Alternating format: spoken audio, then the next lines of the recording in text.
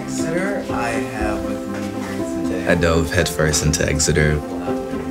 I just try to learn as much as I can, hear from all the different cultures and perspectives and how people see things. It's not a competitive atmosphere.